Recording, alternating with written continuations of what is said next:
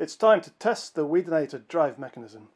So here's the mechanism itself. At the top we've got a stepper motor operating the suspension through that little spindle. Gearbox at the top is for steering, and this motor at the bottom there is the main drive motor, hopefully turning this wheel.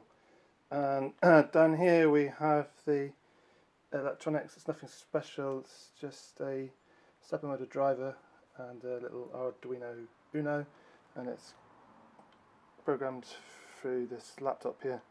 So if I put this camera on the tripod, let's see if I can get this thing to work. Okay, here we go. It's accelerating. It's now at full speed.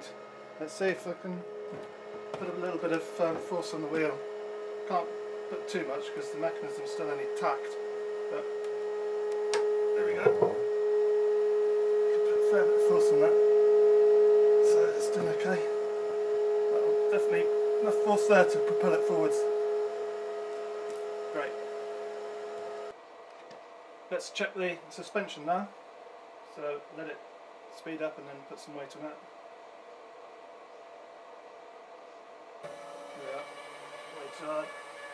Yeah, that's okay. And now for the steering.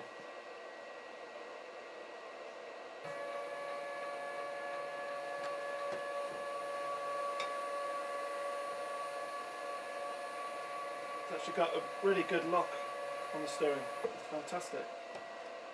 The only downside is that there's a bit of backlash on the gearbox, but I think I can remediate that.